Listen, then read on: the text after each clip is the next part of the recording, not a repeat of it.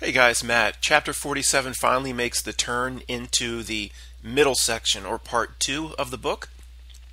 Part 1, of course, an endless, massive presentation of the fraud that permeates and runs through every single aspect of our reality.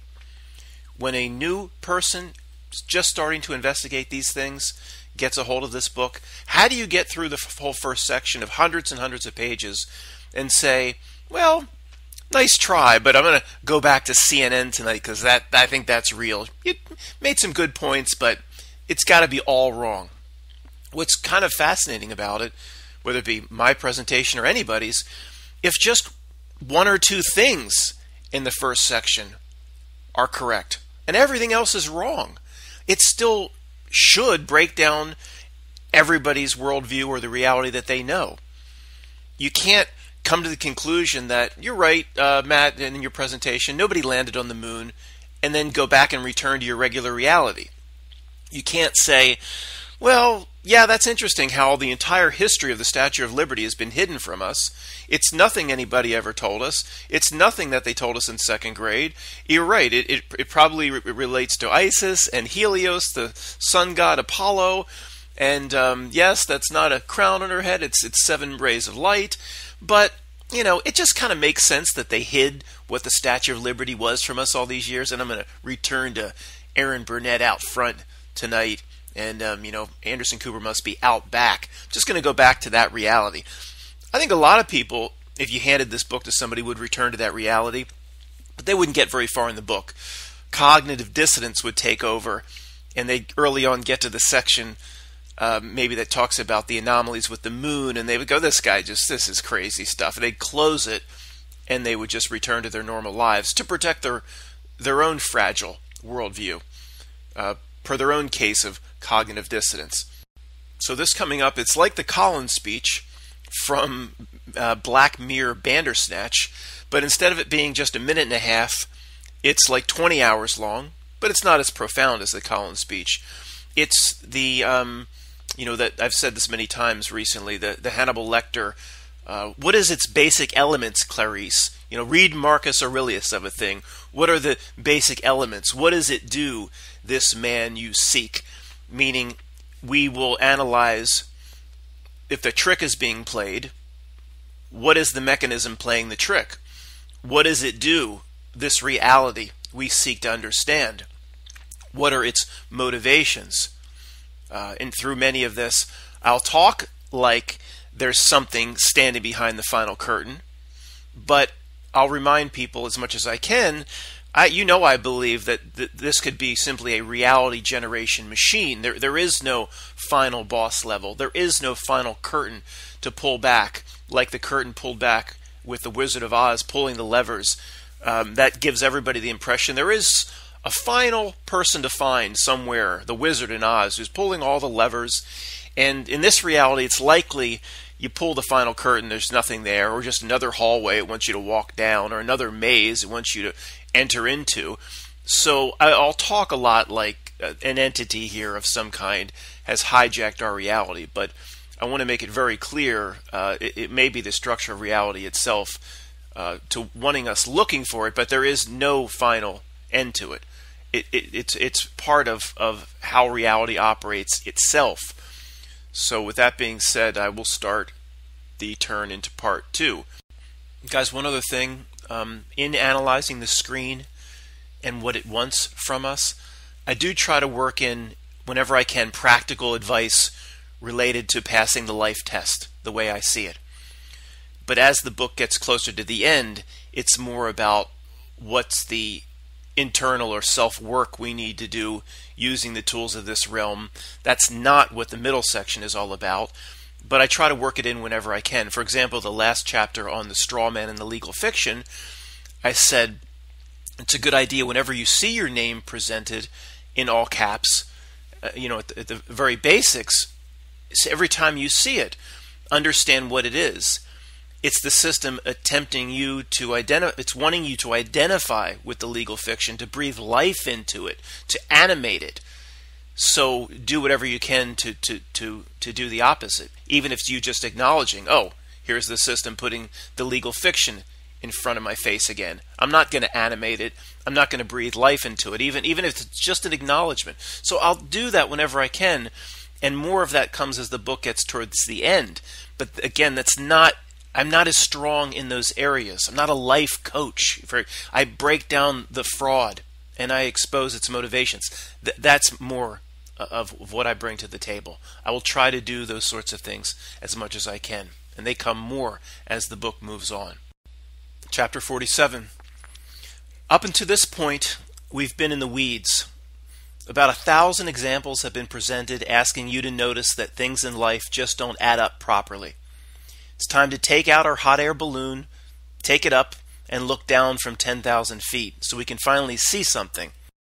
After all that's been presented over how many weeks or months, what the heck is going on then? Now, even if just a portion of what was presented is correct, then your worldview is just completely turned upside down, crumpled up, throw it out the window. If just a little bit of it is right. God forbid if most of it's right. Sorry, but nobody knows exactly what the heck is going on. If somebody believes they know what's going on with 100% certainty, then they surely don't know. If you think you can investigate reality from mainstream sources like the news or from a university, you cannot. They're not even trying to find the answer. Their very reason for being is to lay breadcrumbs that lead us away from the truth. Again, most of these people are not in on it.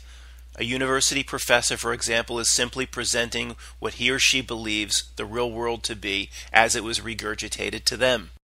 I think it's safe to say that the reality that we humans experience on this plane, it's not normal, natural, or organic, but it may be what was intended for us. Okay, I'll get back to that. It's not normal, natural, or organic, but it may be just what we need at this moment in time. I will get to that over the next how many hundreds of pages. Way we live as humans is completely at odds with the natural world around us of plants and animals. We have nothing in common in the way we live with millions of species around us that live in a completely different way. Now there's a group here who has likely been in, quote, control for a long time. Perhaps thousands of years, perhaps far longer. From here forward, I believe it's important to really make a distinction between us, the people reading this, and them. You know, the people that appear in political shows and on the news and Hollywood and all of them. No matter if it's accurate or not, you must see the George Bush creatures and the Nelson Rockefeller types and the George Clooney types as almost a completely different species than you and I. This is the only way to have a basic understanding of what is going on. You have to see them as per the definition of the word alien. Many times you'll hear me say, they did this or they did that. Insert whatever name you want for they. Controllers, elite, Illuminati, president, prime minister, queen, Lochnar, parasites, creatures, penguins, etc. Insert whatever name you want for that catch-all, for what they are. They, that the minions of the screen and the minions who motivate the screen all around us that want us to engage with it. The name doesn't matter. Flip over the dollar bill. What we will examine is what that thing represents, despite its name. The pyramid and glowing eye, to me, represent the entire system that has made you, over many, many years, or decades, centuries, or lifetimes, a free-range slave. Now, they've chosen the eye, obviously. That is what is on their flag. We see it, unfortunately, at this point as something very evil, but like most things, they've taken something that potentially was good and they've hijacked it. They've bastardized it, adulterated it. The swastika is the same way. Something that over thousands of years was very, very good. Now they've hijacked it. Now it's bad. That is likely what they do with the eye. You, as a human being, don't have a history before about 4,000 years ago because they don't want you to know your history. Everything we should know about ourselves has clearly been wiped out and hidden. Only being able to trace our roots back, so kind of through Egypt to kind of through Mesopotamia and kind of through Babylon. Quite frankly, that is ridiculous. Human beings didn't just find intelligence in the last 4,000 years, which is cosmically. It's like saying we got smart at 11:59 and 59 seconds and 9/10 of a second to midnight. It's ridiculous. Are we to believe that for 99.99% of our history we were just crouched around a fire playing with our own poop? In the Pink Floyd song Keep Talking, Stephen Hawking's computer voice says, "For millions of years human beings lived just like the animals. Then something happened. We learned to talk." Sure, Stephen, yeah, that's it. We learned to talk. Why the hell didn't I think of that? Stephen, that's absurd. They want us to believe we were just some kind of race of ape people for millions and millions, and Carl Sagan, billions of years, just ape people. Not 8 people, ape people. To me, our history was taken from us, the same way a lion tamer in the circus never wants his animals to realize they are more powerful than he is, to understand that they were once free beasts that roamed the Serengeti. Frankly, our controllers don't want to get Siegfried and Roy'd by us, which is what we're capable of if all of us ever woke up to it. Instead, most of us are tigers in a Vegas show getting zapped in the balls by the system and asking for more. Thank you, sir. May I have another? There are 2 aspects to government, or, quote, those in control at the present time. There's the outward government that you see on the news, for example. This is the land of elections and debates and kissing babies and all those shenanigans. The people that appear in this TV soap opera, those people, they don't hold any power. If they're big-name politicians, they're mostly actors. The real power in this world you'll never see in your lifetime. It's beyond what people call the deep state, in my opinion. They're allowing more talk of the deep state, no doubt, in today's media, which introduces the idea to the masses that agencies like the CIA and the NSA are actually in control. Oh, they talk about the deep state all the time today, like it's a real thing. 15, 20 years ago, before that, no. It was just politicians in control. They can see that millions of people are now noticing the clown show of politics, and they need a new story. This is another false, pissed-on breadcrumb. So the few who ask questions are given an answer they believe that accurately identifies the truth. Sure, the deep state has far more power than the bozos running for office and in Congress, no doubt about it. But they're not the final entity behind this, quote, curtain, in my opinion. Remember, the final curtain likely doesn't exist. George Bush looked up in shock when Andy Card told him that 9/11 was being executed, reading that book in Booker Elementary School, and Andy Card came in and apparently said, "America is under attack." I believe he knew generally what it was, generally what 9/11 was and what was going down. But Bush had no detailed understanding of it. He certainly had no authority over it. In my opinion, he wasn't even told the date or the specifics of what would go down. Yeah, the President of the United States wasn't even told the specifics. Absolutely just a puppet. They all are. Again, the angry, stunned look on his face in Booker Elementary as he sat there reading The Pet Goat, it was like he was saying to himself, holy crap, they really did it. That thing I kind of heard when I was delivering coffee to them a few times, I can't believe it. They actually did it. Now, I'm pretty confident this interpretation is close to the mark about what Bush did or did not know about 9/11, no matter how crazy that sounds. George Bush got real information in the way a child may overhear things playing under the table of his father's poker game. George Bush was an absolute puppet, a joke. We don't know who the final dark ones are who live behind the curtain. They may not even be human. I don't put words in my mouth. I didn't say they're aliens running around with little green men with ray guns. If we all shared the same ancestry at some point, all of us, even between we and the George Bush creatures, then they would probably want nothing more than to add a gene or a chromosome at some point so they can officially declare themselves a different species from we the unwashed. If that happened, and they have just one chromosome difference, one bit of DNA that's different, they versus us. If that happened, by definition, they're no longer human. They would literally be alien by definition. At this point, there's endless evidence that shows, quote, reality is somehow flexible. It's not as fixed as we were led to believe by our science teachers. Remember lectures on the constant speed of light and how impossible that is, that it always remains a constant. Our entire lives we've heard, the laws of physics can't be broken. Well, it appears they can be, and not just by light. If you're Mandela affected, you need no further evidence of fluid reality. If you're not, I just led you through a series of impossible coincidence and impossible synchronicity where the chances of all that was just presented coming together is about 1 in trillions. Billions of times over anybody's threshold of what can possibly be a real world.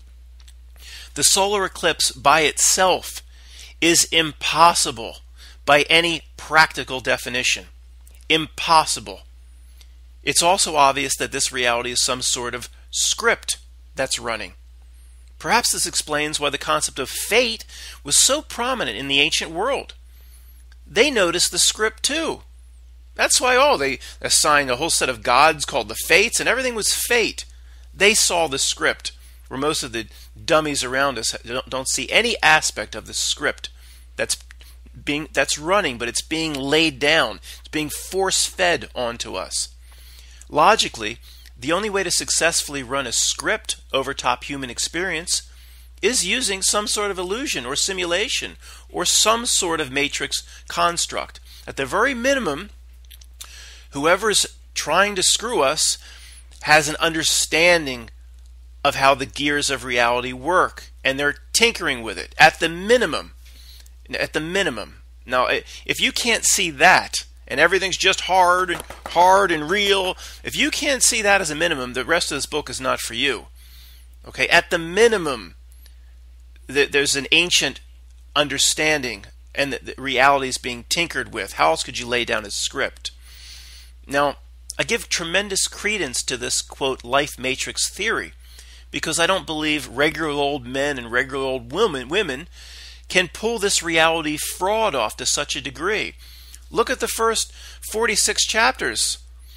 What's this area? Fraud. What's that area? Fraud. What's this? A fraud. What's that? A fraud. Everything can't be a fraud. They can't pull it off all the time. I mean, it breaks down what the notion of what reality is.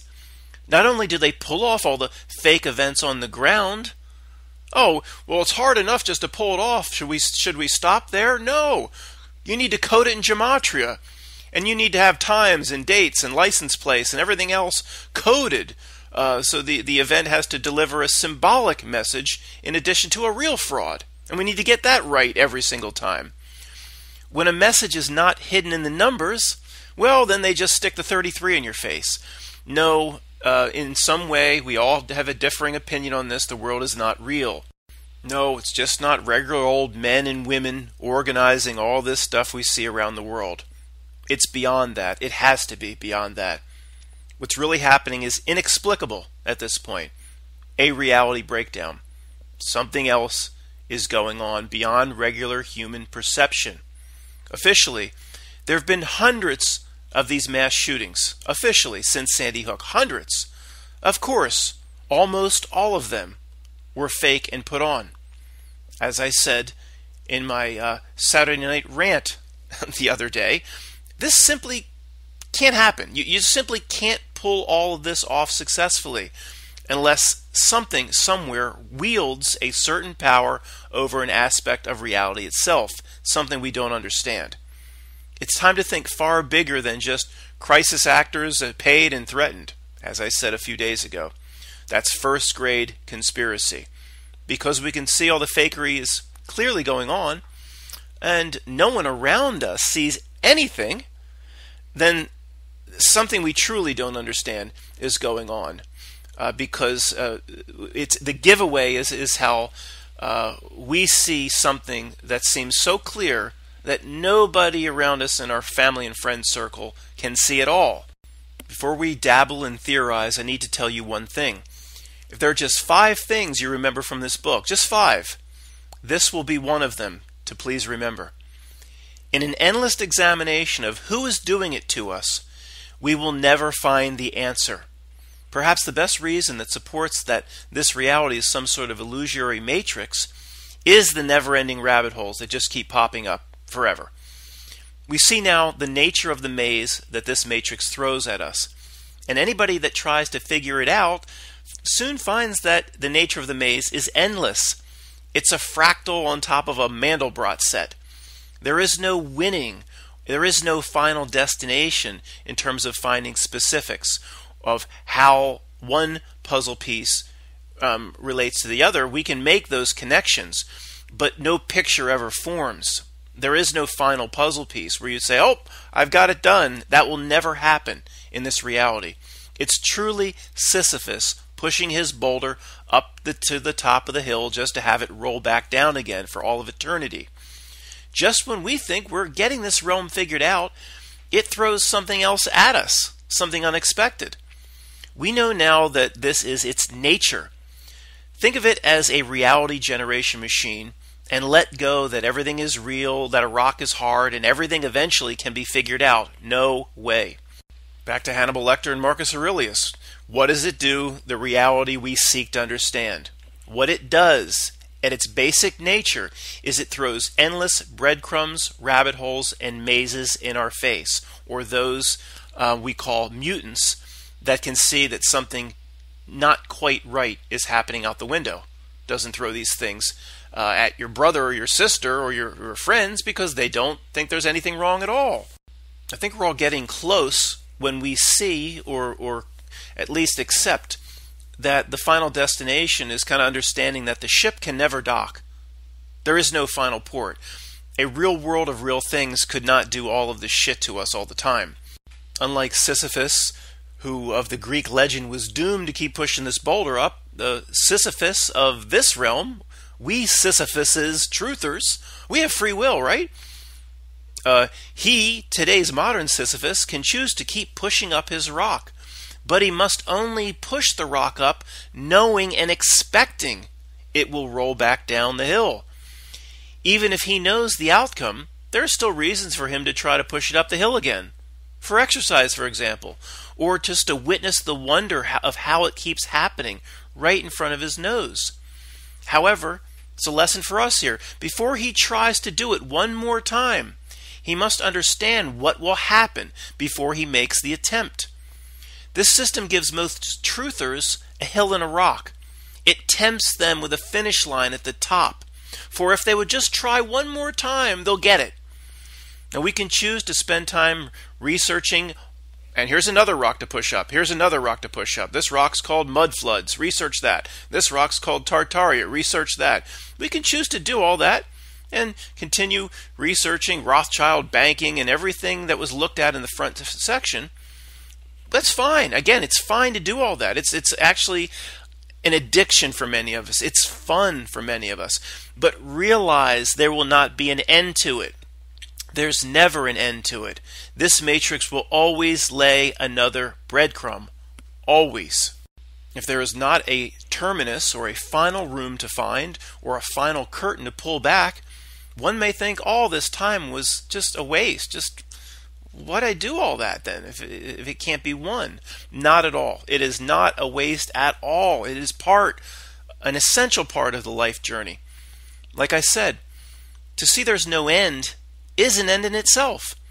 We can then rise above this bullshit and look back into ourselves and really start to grow. We can improve ourselves in a way the system absolutely hates. Improving your inner self or spirituality, fostering spirituality and spiritual ties to different aspects of oneself, that's friggin' kryptonite to the George Bush creatures. Look how they've structured society. That's the last thing they want anybody to do. You'll hopefully have a better understanding of it by the book's end. For now, let's just keep trying to understand the impossible reality matrix. Let's almost, I hate to say it, play their game just a little while longer. We have to understand this reality we seek. Of course, people listening now have heard this a million times. It's possible, even probable. This realm, whatever it was intended to be, has been hijacked by a malevolent entity. Sure, that fits well with the story of Satan or the demiurge, but I'm not sure who the culprit is here. We're never going to be able to point to a culprit. It doesn't matter at this point who the culprit is by name. If your water is poisoned, that's enough to know. Does it really matter to know the type of poison? Why would you care the type of poison? You just need to know the water's poison. You're not going to drink it either way. I believe if we're going to figure out what was in any back room, or what Dick Cheney grovels over, or if we're ever going to find the thing that takes George Bush over its knee for a spanking, we would already know that by now. We have it figured out. There likely is no creature in the back room. It may not be as simple as a children's story and all be summed up with a neat little bow at the end. A reality generation machine has no back room. Just understand the breadcrumbs it lays are endless. If you follow them, as I said, don't expect to find an end. A hijacked reality is one possibility. There are others to explore later. For now, let's just assume the evil bastards found a way to manipulate reality. It seems like those who have hijacked reality did it to benefit themselves at our expense. That's the way it seems. I remind you that about 100 families control about half of the wealth on the earth. Now, some dummy right now is saying to me, well, that's capitalism for you. No, it's not. Real markets with real supply and demand in a free society, that's what they tell us. It can't possibly concentrate wealth into about 500 hands. The merits of capitalism is a freedom illusion in this realm. I believe some of these people, as well as a few others who lead certain secret societies, some of these people have a good understanding of what's going on, in my opinion, and what has always gone on, and what their role is in delivering this grand script. Yes, it appears the George Bush creatures are role players in this matrix. They are not the final decision makers, if that even exists. They're role players. They execute sticking the tentacles up your butt. As bad as they are, you will see that their role can actually be a benefit to you and I. A benefit, not materially to you in this realm, but a benefit to your spiritual development and life journey. That, of course, is much more important than getting a beach home and getting your dick sucked off again. Oh, the wonders of this 3D realm you and I are leaving behind. As I've said many times now, I believe consciousness resides somewhere else, and not between the ears in a pile of mush.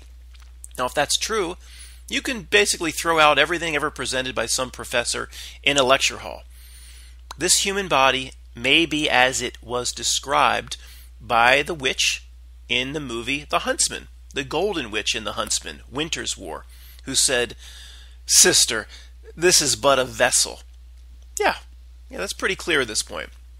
When you rent a car at Ford, or when you rent a Ford at Hertz, that was like the Kennedy to Lincoln synchronicity mix-up. When you rent a Ford at Hertz, do you think the car is you? No. In this world of duality, it's almost like there are two yous at odds with each other, and you must use this reality to choose one or the other in this life. Was Joe Pesci's The Two Utes, was that a truth drop? Well, I'm kind of kidding. I'm not going to go there, but it's possible. But either way, what's a Ute? I don't think Joe Pesci's line about the two Utes was actually a you never know, though, because they put the truth drops are in The Simpsons, and the more dumbed down it seems to be, maybe the more truth there is. Two potential paths here, two U's. You have to pick one? Yeah, it's on the table. We can clearly see the you the system wants you to be. It's endless materialism and physical pleasure, with the modern magic wand being a cell phone. Society is a pusherman that wants your ego and the frontal lobes dominating your essence on this realm. This is a world of the lower chakras. What could possibly be more important than gathering up more materialism for the big head so it can plot conquests for the little head?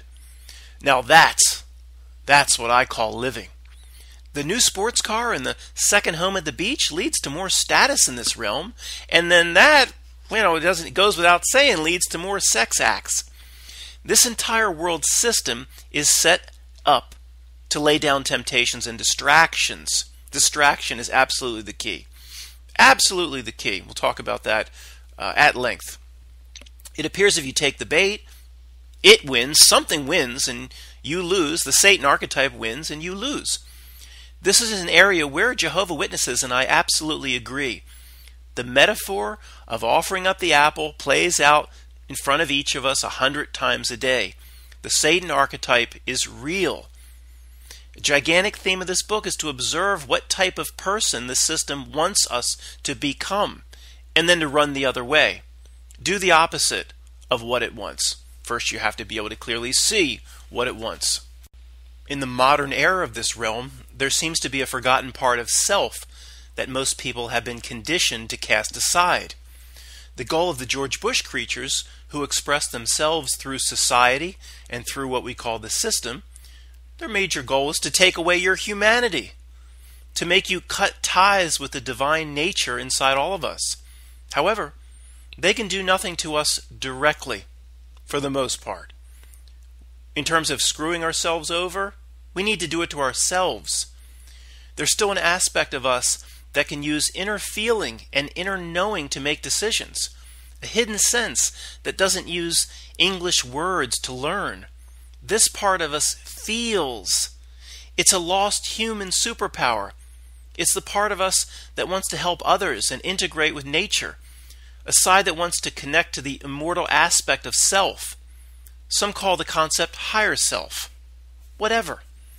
It doesn't matter what we call it. Now that's New Age. No, it does. We're all in the same foxhole in this regard.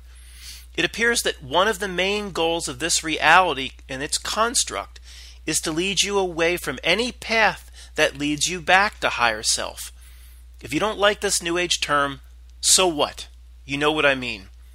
I believe we've been drawn away. This reality draws us away from the most important aspect of ourselves, and it's been doing it for so long that we no longer even know what we should be looking for. Is this what the Holy Grail truly represents? Not finding a golden cup, but finding an aspect of oneself or finding oneself. Is that what the metaphor of the yellow brick road is all about? No, it's not. F. Frank Baum's plea to implement a silver system to take over the monetary system. I used to believe that too. No. That's looking around one corner. There's no doubt that the pusherman who controls this realm and delivers the script has done a great job leading us away from our true selves with its Hansel and Gretel temptations.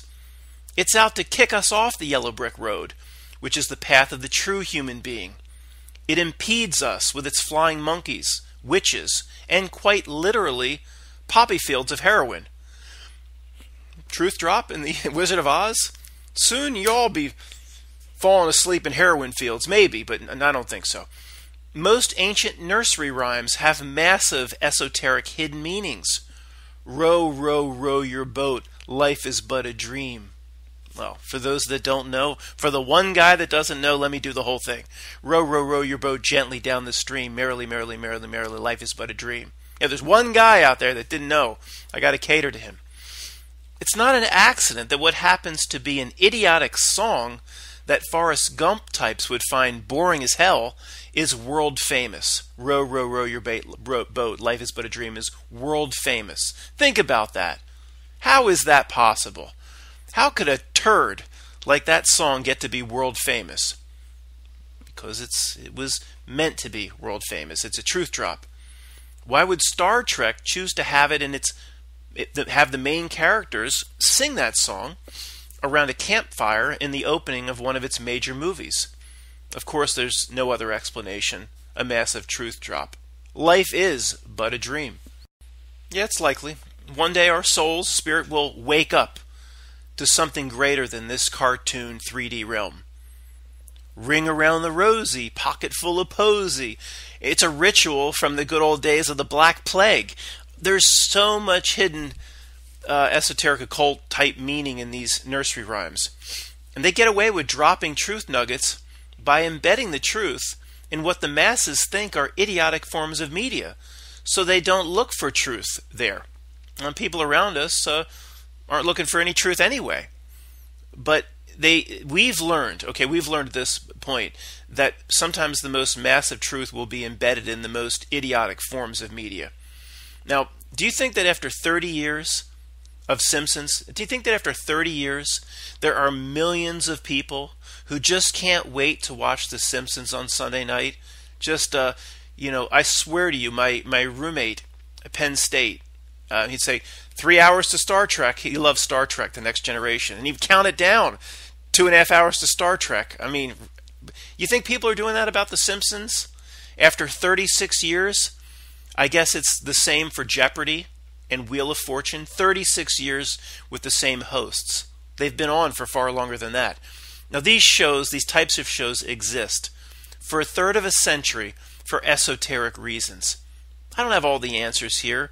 I don't have any time to stray into it either. I wasn't shown inner knowledge by Mr. Beeks that tried to meet me at the orange level of the parking garage. But just take a moment to apply common sense and some gut feeling and some inner knowing. How could the same moronic stuff like Simpson cartoons exist for about a third of a century? Young people today under age 35, they don't give a shit about The Simpsons. So they keep running the show knowing about a third of the population will never ever watch? How many older people do you think are still watching Simpsons after 25 years in a row without getting tired of the same old shit from Bart and Homer? No! Get real. Probably nobody's watching. It has nothing to do with money running those shows. These shows exist for other reasons. They exist to reveal truth in some way, so the parasites get a get-out-of-jail-free cosmic karma card. Being awake, and many prefer the term aware, being aware begins by recognizing the world is not what it seems. That's it. That's the first step. It's just all of this as it's presented. No, it's not what it seems. It's not as it's presented. That's the first step in this whole journey. But and I point, you know that, but I point it out because 99% of everybody around us doesn't see any of that. Just, this is exactly as it's supposed to be. This is all real. Are you kidding me? Understand the worldview you carry is not your own. Or in the case of everybody around us, this is why they're completely fooled. They don't carry their own worldview. They carry one that's been constructed for them over a lifetime by a control structure that masterfully has everybody believing they're free. Because people can leave their homes at any time of day and night and drive out to see a movie, or they can go to a convenience store to have late-night hot dogs topped with 10-hour-old chili meat, they believe they have freedom. They gobble down the hot dog while ignoring the thousands of limitations the control structure has placed on every facet of their lives. This, quote, freedom that they're so thankful for is confirmed through comparison with the hellish conditions that exist for people living in other countries and living in other parts of the world. I'm better off than those poor devils that live under that little fat man in North Korea, so this country is wonderful. It is wonderful by comparison. On its own, it sucks. You could only drive out to get your pig snout hot dog rolling 8 hours on metal rollers that haven't been cleaned in about 2 months if you, as a prisoner, have earned the privilege of spending time out in the yard. If your car registration has lapsed, you may not go outside into the yard to fraternize with Andy Dufresne and his friend Red. Obviously, I'm not saying the need to register your car creates a slave system by itself. I could write 50 pages on all the other things you're forced to do correctly in this realm since birth in order to be able to go out at night and get your David hog dog. The mass volumes of laws, now millions of pages of what you need to do to comply, creates the slave system via a million paper cuts that numb people don't notice. It's like the absolute jerks who say, I'm free and clear because I've now paid off my home and my home mortgage. I'm free and clear. Fine. You've just satisfied Tony Soprano. But Don Corleone, representing the school tax, the Japanese Yakuzas, representing county property tax, and Gazzo, the little mobster from the movie Rocky, who in our example represents township tax. Those guys, even though you're free and clear, will be coming to pay you visits for the rest of your life.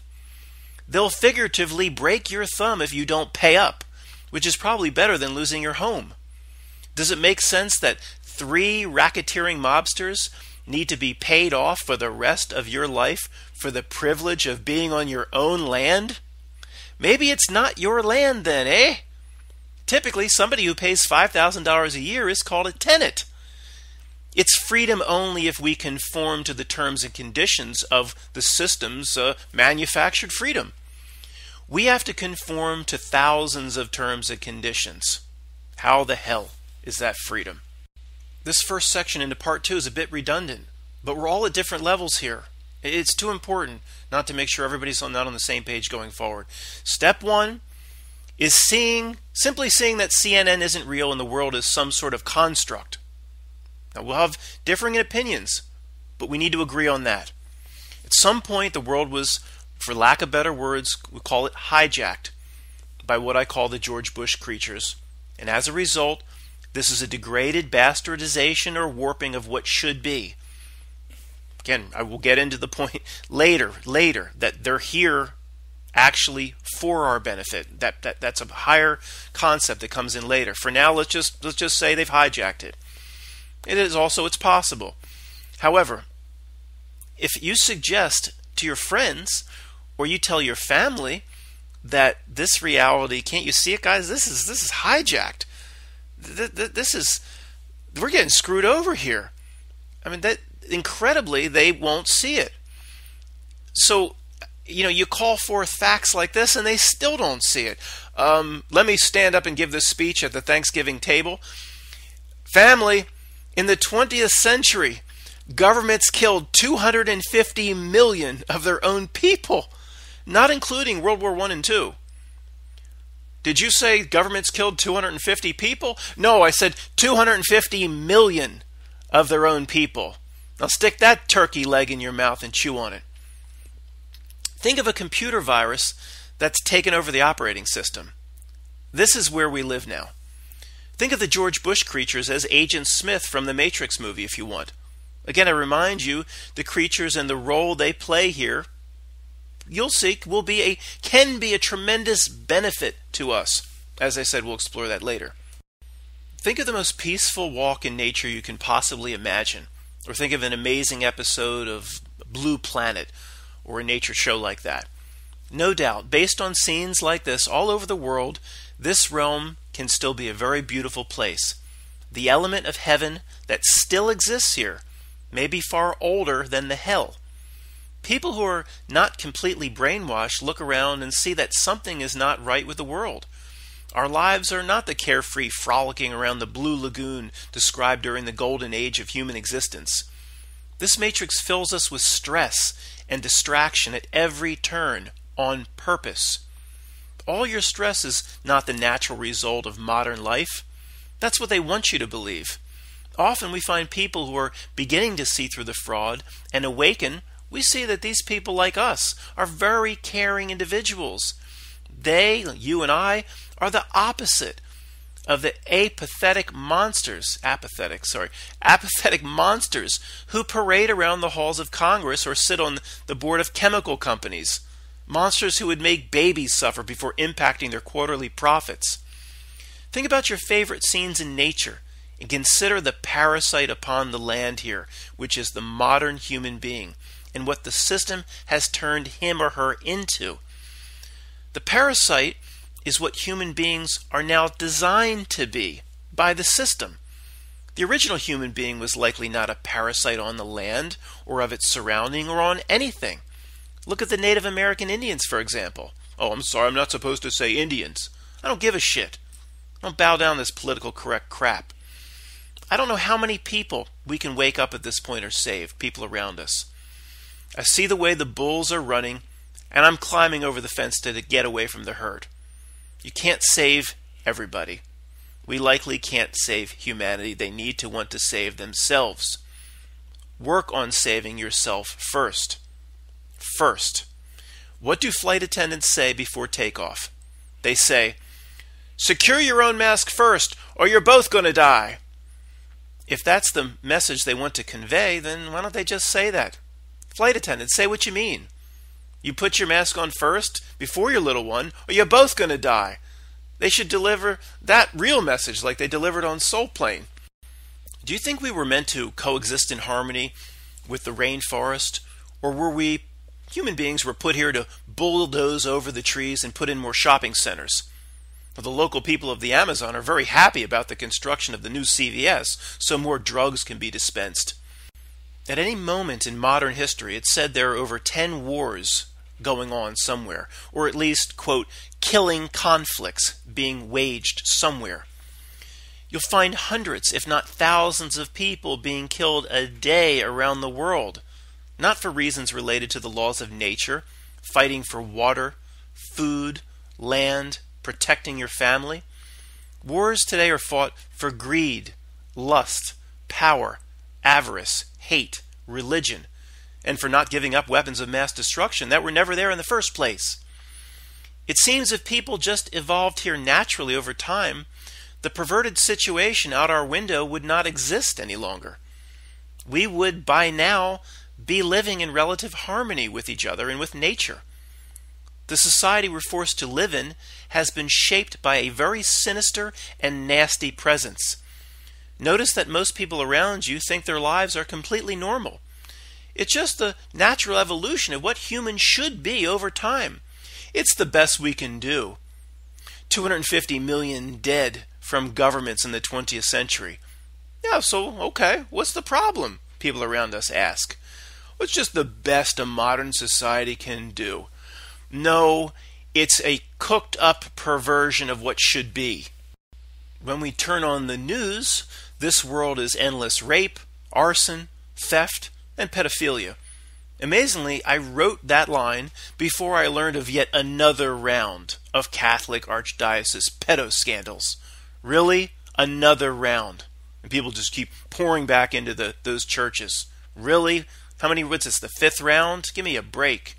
How many pedo scandals will Catholics put up with before finding God without a $1 trillion middleman?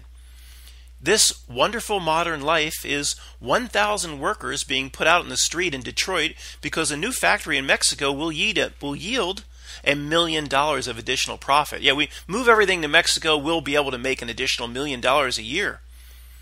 The CEO then will use his bonus to buy a $500,000 boat and not think twice that he just pissed away half the money he saved by putting his workers out on the street and moving the plant to Mexico. Modern life is a perversion of natural law.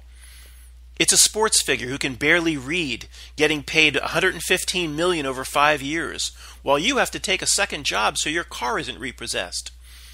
It's a Hollywood director forcing a young woman to have sex while demanding she call him the bad lieutenant. It's another $1 million athlete beating his girlfriend in an elevator on a security camera. It's stockbrokers making about $15,000 a day, buying and selling blips on a computer, and blips going up and down on their computer monitor while contributing nothing to humanity. Now, stockbrokers off drugs, they sleep very well at night, believing that they benefit all of us by providing liquidity. Yeah, like that's fucking important in the grand scheme of things. Liquidity. Liquid. Hey, stockbrokers, take your liquidity and shove it up your ass. My advice? Go volunteer at a homeless shelter. Start paying back your karma debt today. Guys, one point of clarification away from the book. There's all different types listening. If you're a financial planner, you've got your Series 6 or 7, helping people get their handle on finances, planning for college, that's fine. We all live inside this money system. I don't mean to piss you off. I'm talking about those CNBC type fast money traders, or Jim Cramer is his name, that little pissant run, booyah, and all that. He's a total fraud. People have lost their whole life savings listening to that little asshole. And those fast money traders, they come on and they're worth just that. Karen Fineman or whatever her name is on CNN. She's a hedge fund manager on Fast Money, worth hundreds of millions of dollars. These people just trade and they chase little blips all day long, and they get insider information. They chase blips and they make themselves $15,000 to $20,000 a day. Parasites on humanity. I'm not talking about financial planning and helping people at the family level. I'm talking about the stockbroker parasites that are on CNBC. Point of clarification. Life out our window did not just evolve naturally. This is a modern society that was crafted to be exactly as it is. It did not come up organically or by chance. We're asked to believe these problems and all the problems of society are just too big to fix. It's exactly the opposite. The problems were put here on purpose. No one in control wants to fix anything deep down. They don't want to fix anything. The hidden hand of the controlling puppet masters is one of the biggest points of this book. The evidence is now overwhelming. They don't try to hide their hand anymore. What's remarkable is no one notices, and the rest of the people around us don't give a shit. For crying out loud, school shooting victims get out of the hospital the same day or the next day and give interviews with Band-Aids over their entry and exit wounds, and they still have their hospital bracelets on, and people shoveling in their macaroni and cheese while watching during their dinner time. They don't think anything's wrong with that. But we see it. Their presentation of reality, to at least the mutants that can notice, their presentation of reality has now become ridiculous. And that's one of the things also that we'll try to find out why that is. Really consider the state of affairs of modern human life. Do you think the blueprint that brought us to never-ending war, starvation, disease, materialism, and violence was natural, normal, organic? I'm not telling a Bible story here, but there are tremendous parallels to the serpent in the Garden of Eden, screwing Adam and Eve over. Is it actually Satan doing this to us for real? I don't know. I don't think so. But the wise man doesn't take anything off the table when the stakes are this big. To me, as I've said, Satan is likely a metaphor for the obvious evil that resides in this realm. We don't know exactly what it is. If not Satan, it's something that's acting out Genesis and Revelations at the same time. It could be like the Matrix itself, and the hijacker may be an AI system that has learned how to rearrange reality at the core or quantum level. We don't know.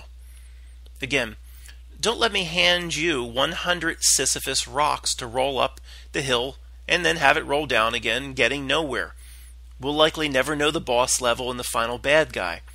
In a reality generation machine that doesn't even exist, it's just the nature of what this realm is, it doesn't matter.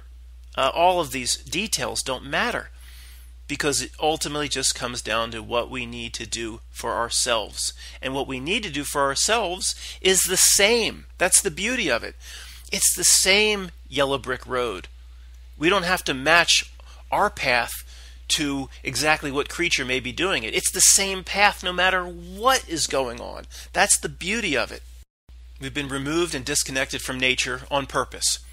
Our long history has been removed from us on purpose. In the past, we likely had wondrous abilities that we've been trained to forget. Young elephants in the zoo are taught they can never break free from the ropes. Later, when the restraint is as thin as a shoelace, the elephant makes no attempt to break free. This is the very definition of learned helplessness. That is exactly what this society breeds. The system breeds it. The only difference between us and the elephant is the elephant traveling around on train cars with the circus is very unhappy. The elephant knows it's getting fucked over and it's depressed. He senses that he should be somewhere else, like on the 1,000 square miles of the Serengeti. We believe our situation to be the most wonderful demonstration of freedom ever devised by those wonderful founding fathers. We sing songs to it. The controllers allow us physical pleasure and all the ale we can drink, and what more is there to life than that? The spiritless elephant, who's all depressed in his train car going from Cleveland to Detroit, that elephant exhibits intelligence. We do not. We pledge allegiance to a piece of cloth. Think about that weird ritual before all the sporting events. We've done it so many times in our lives, the bizarre practice seems perfectly normal, even to most of us. It's not like only a few big events a year like the Super Bowl comes up, something massive comes up, a mind control ritual of the national anthem that is attached to the big-ass sporting event like the NBA Finals. No, the song plays and people stand at all sporting events, right down to high school basketball games and the rodeo clown show. Where the rodeos, the clowns are running around jumping in barrels, and they got to have the national anthem before that shit. How many have ever taken a minute to consider how bizarre it is to openly pledge allegiance to a flag that represents an enslaving control structure? And then to do it thousands of times in one's lifetime. Thousands of times. It's the most outward display of coordinated mind control that ever existed. How many people stop to realize what's really going on there? Almost no one has. Who the hell would pledge allegiance to a piece of cloth? Since the cloth can't be my ultimate master, I'm pledging allegiance to those who call themselves our leaders. But all of them are psychopathic criminals who can't wait to get back to their pedo islands. And these people on the news that frolic around, these are the parasites I can see. How about the parasites I can't see? Of course, if I remain seated or choose to remain seated during the anthem at the next Philadelphia Flyers game, the mind-controlled people around me will become so triggered I'd probably be attacked. I wonder how big of a fake cast do I need to wear into the game so people don't harass me if I stay seated during the national anthem? I'd probably have two big guys come up to me and offer to hold me up, lift me up out of my seat, so I can respect the cloth myself. What's the very best situation for a slave master? Of course, when his slaves don't understand they're slaves. Can you imagine how great a prison guard job would be if the inmates, say at San Quentin, the inmates of San Quentin Cell Block D, they believe they're all free, patriotic peoples, waving the banners representing their ward or cell block and singing country music songs about how great life is behind bars in San Quentin? That'd be a hell of a job if you were, one of those security people that work San Quentin. As it is now, there's like a 1 in 10 chance they're going to be attacked once a year. Those people have balls working in those types of prisons. Okay. Maybe that's far-fetched, but what's the second best situation for a slave master then? It's when some of his slaves are kind of aware of their situation, but they're just too darn comfortable to want to do anything about it. And generally what this situation is then, right? It's what Malcolm X talked about in the 60s. The house Negro versus the field Negro. We have the same dynamic today in America across all races. They've created an entire population of house Americans, living inside and obeying master's system. They've been brainwashed to love the freedoms the master provides, instead of restoring or at least understanding all the liberties that have been stolen. It's been comfortable for people for a long time. People are comfortable in their beds with their bi-weekly paychecks, who may be aware that there's a general demise of this country, but they're too damn comfortable to do one thing about it. If a boot is stomping on liberty somewhere, it's not their problem. The boot hasn't stomped me yet. My new 80-inch LCD TV looks great, and my master lets me fill my belly with beer using after-tax dollars that's taxed again at the time of my beer sale. In our discussion going forward, it's important to define, quote, the system. The system is the total outward manifestation of those who are, quote, in control here, quote, the puppet masters, and those who project their fat faces all over the screen that surrounds us. The total outward manifestation of the screen, the temptation screen that surrounds us. Basically, it's everything you run into as you live your life every day moving along the Monopoly board. You may choose to say society instead of the system. Now, in 1802, a man living rurally may have only run into the system, say, once a month. Maybe there may have been some small annual tax he may have been asked to pay for whatever cattle he kept. Or potentially another aspect of the system may pop up in front of the man in 1802 from time to time. Once a year or so, the system may come to him and get right in his face. A cavalry lieutenant, an agent of the system, may appear at his door while hunting Indians and say, "Hey, buddy, have you seen this red man?" "Well, what did he do, Lieutenant?" "I don't know. It's not my job to ask questions. All I know is how to kill him." Other than that, the rural man of 1802 was basically left alone. System didn't get in the man of 1802's face very often. As time moves linearly forward, the system grows fatter and fatter and keeps pushing Jabba the Hutt's face into our face more and more aggressively. Today's human has the system in his face all day long, 365 days a year. Do you have a cell phone? There you go. The system can now crawl up your ass minute by minute using hundreds of different tools. The news media is the most in-your-face manifestation of the system. The man of 1802 would have been appalled by today's media. You only think it's normal because you were slow-dripped into being dependent on it, at least for weather and sports. In ending this section, it's important to note that going back through time, somebody living on a farm in the 1700s and even sharecropping outside of the king's castle, generally these people were left alone. Obviously, it's all one different form of a slave system, sharecropping, working for the king. But today's society, the system is in our face. It's an inch away from us all day long, and it's getting worse.